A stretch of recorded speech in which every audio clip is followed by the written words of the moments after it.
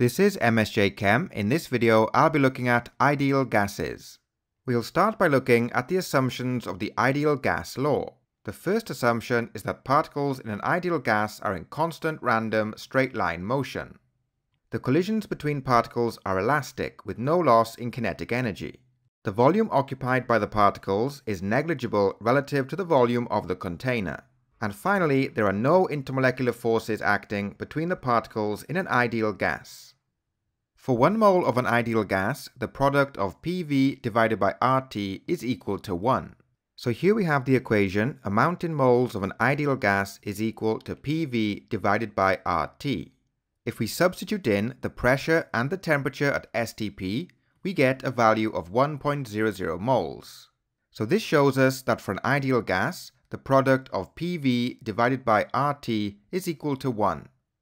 Real gases deviate the most from ideal gas behavior under 2 conditions: high pressure and low temperature.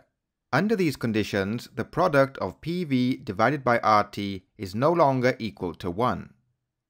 In this graph, we can see the deviation of nitrogen gas from ideal gas behavior. On the y-axis, we have the product of PV divided by RT. On the x-axis, we have the pressure in pascals. The dashed red line shows the behavior of an ideal gas, for which the product of PV divided by RT is equal to 1 under any conditions. The other colored lines show the deviation of nitrogen gas from ideal gas behavior at different temperatures and pressures. If we look at the green curve on the graph, we can see that this curve represents the greatest deviation from ideal gas behavior. The conditions that produce this green curve are low temperature and high pressure. So as we saw earlier, ideal gases have virtually no volume and no intermolecular forces exist between the particles. However, at high pressures, the space between the particles is reduced, and the volume occupied by a real gas can no longer be considered to be negligible.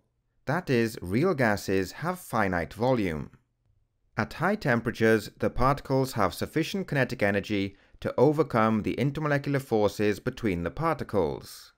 At lower temperatures, the kinetic energy of the gas particles decreases, and intermolecular forces between the gaseous particles become significant. So for these reasons, real gases deviate the most from ideal gas behavior under 2 conditions, that's high pressure and low temperature. Intermolecular forces also have an effect on the pressure of a real gas compared to an ideal gas. The intermolecular forces between the particles reduce the number of collisions with the container walls. The pressure exerted by the gas particles on the container walls decreases, therefore the observed pressure for a real gas is less than that predicted by the ideal gas law.